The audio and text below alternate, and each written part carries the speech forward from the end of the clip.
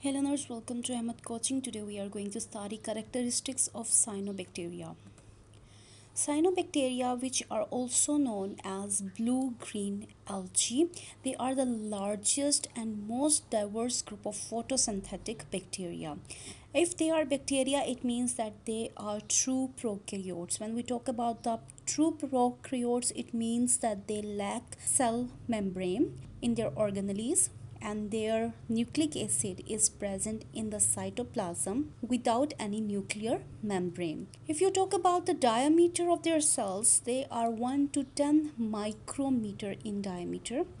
In the shape, they can be unicellular or they can be present in the form of colonies of many shapes. Moreover, they can be found in the form of filaments which consist of trichomes. Now the trichomes are actually chain of cells. Here you can see the chain of cells in this form where each cell is joined with each other. It is known as trichome, and this trichome is surrounded by mucilaginous sheet in this form like this. One sheet is present and this mucilaginous sheet gives them a very slippery appearance. The cell wall in the cyanobacteria is of gram negative type, and when talk about the movement of these cells, they lack flagella which is present normally in the bacteria, but in cyanobacteria the movement takes place often by the gas vesicles, which helps to move in the water. And if we talk about the filamentous species, they have the gliding movement. Because of their filaments, they are going to move, like this, they are going to glide.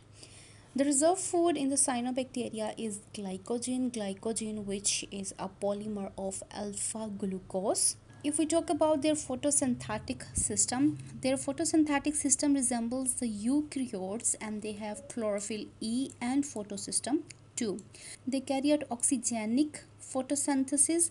It means that they are going to use water as electron donor, and then they are going to generate oxygen, which happens normally in the plant cells. They use phycobilins as the accessory pigments. The prominent phycobilin is phycocyanin, which is a blue pigment which is present in the cells of the cyanobacteria.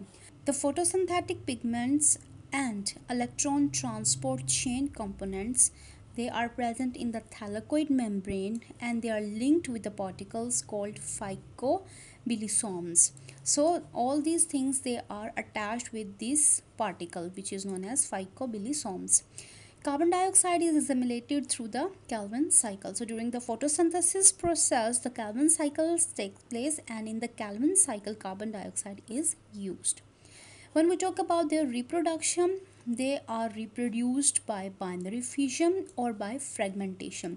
In the binary fission, their cell is divided into two after the division of their DNA or nucleic acid. While in the case of fragments, the cell fragments, they are going to be shed out of their body, and that fragment is going to grow into a new organism. They have hormogonia, which are filaments of cell. You can see these are the hormogonia. Then they also have heterocyst. These are the specialized nitrogen fixing cells. Here you can see this part here, these are the heterocyst, and in this part they are going to fix the nitrogen. Along with this, they also have akinates, which is enveloped thick-walled non-motile dormant cell. You can see this one here, this is akinates, which is thick wall, and enveloped means that they have the envelope, and they are non-motile because they are attached with the other cells, and they are the dormant cells. It means that they are not dividing actively. So that was all about the characteristics of cyanobacteria. If you have any question, you can ask me in the comment section. I'll see you in the next video.